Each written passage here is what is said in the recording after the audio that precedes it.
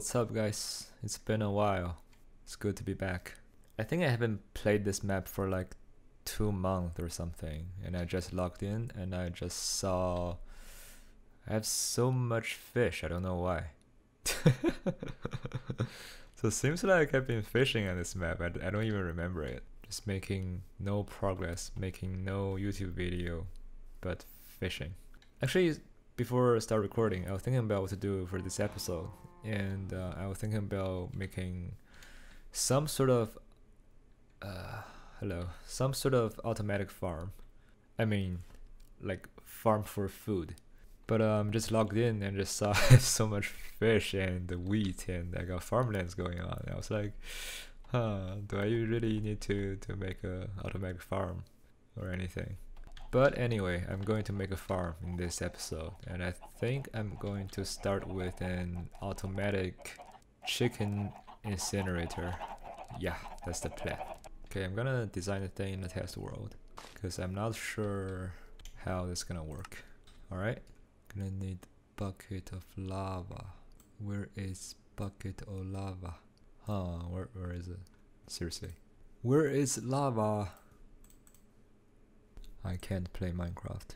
What's the most ugly slab we can get? Dark prismarine. I choose you. Okay, so we're gonna make a new Lua file. I'm gonna call it chicken. Cause why not? I think this one's going to be simple. It's just going to be while true do end. Whoa, I don't remember anything about Lua. Damn. We're gonna set a redstone signal. So it's redstone dot set output, and we're gonna put it to sleep for 1 second. So these two lines are gonna repeat forever. Basically what it does is every second it's gonna set a true signal to the backside. And thinking about it, I'm actually not sure about if I should set a false signal like just right after, because it should be like turning on and off the dispenser. I'm afraid it's gonna just like turn it on forever, but let's try this first. Gonna chicken. Okay, I heard 1 click and then it stopped, so that means we do need to turn off the signal after. So after we set a true signal, we're gonna set it back to false immediately. Let's run chicken. It's not ticking. Should I insert 1 more sleep in between? Sleep 0.1. Let's try this. Chicken. Oh. Sounds like it's working. Nice. Let's put some eggs in the hopper. See what happens. Nice. So every second we're shooting out. Wait. Okay. So the hopper. Okay. Okay. The dispenser is facing the wrong direction, but it's working. It's working. It's working, just not in the expected way. You guys know that meme that my code works, but it works in an unexpected way. Okay, I think I just fixed the orientation of the dispenser, and we're gonna make a second try. Put eggs in there. Chicken. Ooh, raining. Alright, things working. Good. I wonder what's the optimal duration to sleep during the true and false. I think 0.1 is pretty fast, but I think I put smaller value, but that's gonna put more strain on the CPU for sure. If I put a bigger value, then I think it's gonna work just fine. Let's put 0.5 here and 0.5 here. So that would be roughly just 1 cycle per second. Let's try again. Yeah, perfect. I think I can make it more compact by putting computer here. And put a chest here. Break this for now. Like this.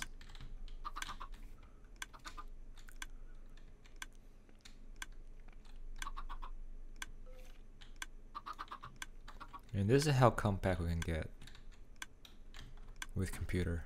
Okay, now I'm going to build this in survival. My chickens are running away. No. Alright, so construction has completed. Look at this.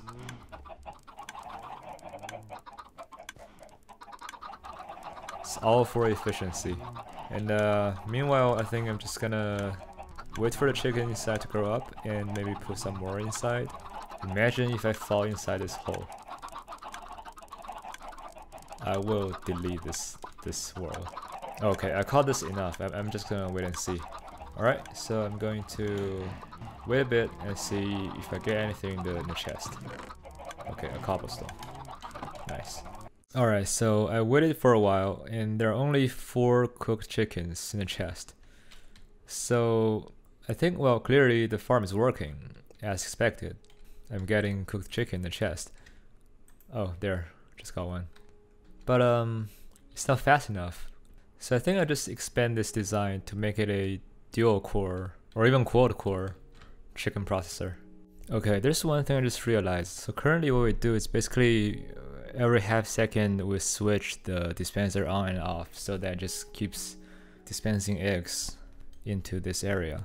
But actually, if we want to do it better, we can use a turtle here instead of computer. So if we put it on turtle, we can use turtle API. I think it's called suck up. So with this, we can extract the eggs basically from the dispenser above into its own inventory. And then it can count like how many eggs there are and then put the eggs back into the dispenser and activate dispenser 5 times basically. So that it's arguably like more efficient. Add a chicken. Gonna start with wild true. So wild true, we're gonna suck item from above. And then we're gonna get item count. It's turtle.get item count. And then I'm gonna do turtle.drop up. So that's going to put eggs back in the dispenser. And then I'm gonna activate the dispenser this number of times. For example, if there are 5 eggs, then it's going to activate the dispenser 5 times. So I'm gonna do a for loop. So for I is equal to 1 up to count. I'm gonna do redstone. Come on, keyboard. Keyboard's dead. Come on, come on, come on.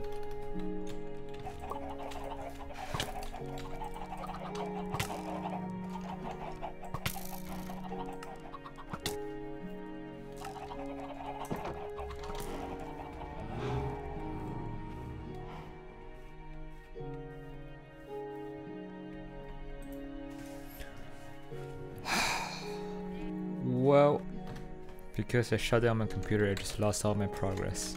Story of my life. So after count, we're gonna do turtle.drop up. How do you even drop up? If it's up, it should be throw. Set output top false and end. Okay, that should be it. And then I'm gonna run chicken. Got an error on line 3. Well, apparently Lua doesn't support continue. The way to do it is to put a label at the end of the loop and just call go to label instead of continue. But arguably this is more clear what it's doing. So if you don't understand what continue means, then this is what continue means. It means when the program hits continue, in this case it hits go to label, then it's going to where the label is. So it's going to skip all of this and then just go to the end of the loop. That's what it does. It's getting dark. Let's just give it a quick try. What?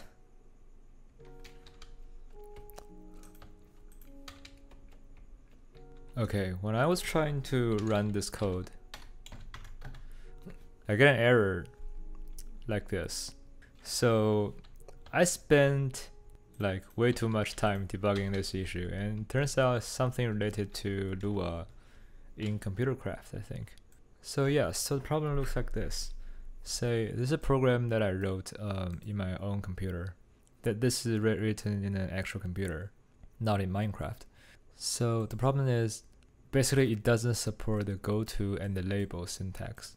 So this is a very simple example code. Here's a label. What the label does is it just marks a location in the program. And the very first line in the program we say go to label. That means we directly jump to this location here and then continue to execute the code from here. So if you see I have this statement print 0, this will be completely skipped because of the go to label combination here.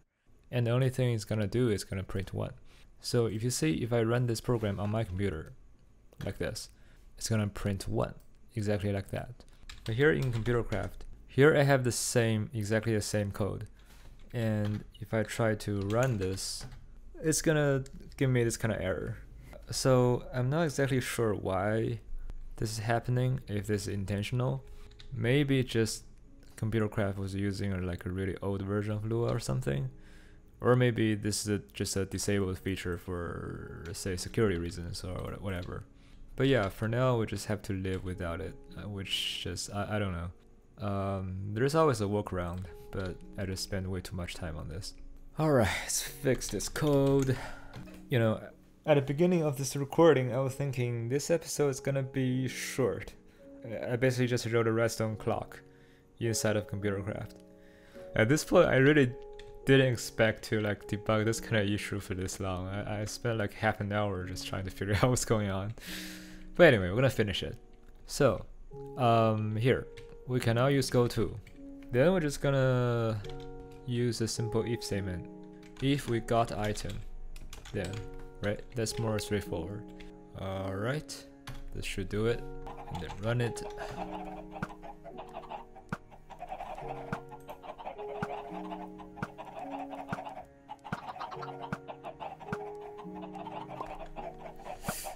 Was that right?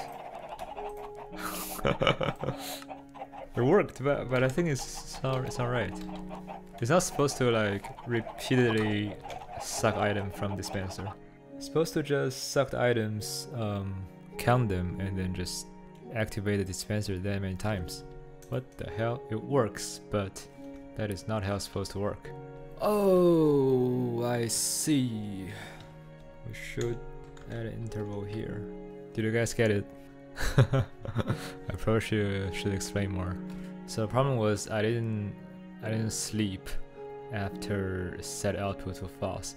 So what's gonna happen is it's gonna set output to true and then wait a bit, set output to false and then immediately set it back to true. And that won't work. That will just like keep the redstone signal on because there's no delay between the true or false toggle. So the way to do it is to add a delay after turning it to true and after turning it to false. And we can make the delay shorter like this, then it should all work. Alright. Chicken. Ooh, look at that. So if I put in 16 eggs, then it's gonna do that. Good. What if it has multiple stacks? What's gonna happen? Okay, so it's gonna draw 16 total eggs from all 3 slots and then just put in the same slot. And then dispense them all and... Alright, it works. Great. Okay, I said I'm going to expand this thing, but I ended up just like doing some not even like strictly required optimization over the thing. I spent like half an hour debugging a ComputerCraft issue or Lua issue, I don't know. I'm not blaming the author though, it's an amazing mod, I love it. I'm just thinking, should I continue to work on this or should I call it a day? 6 chicken, I should probably work on this. Yeah, let's make it at least a dual core. Alright, this is it for today guys. It's not a very ambitious episode, I know. It's not like the DFS stuff we did last time. But you know, it's good for my sanity anyway. And trust me, I do have stuff, more interesting stuff planned for the future. Or maybe I should focus on beating the game first. Especially beating the end, because Once we have a ton of ender pearls, we can unlock networking. I think that's going to open up so much more opportunities, possibilities. So yeah, so absolutely thank you guys for watching, for sticking around, and I'll see you guys next time.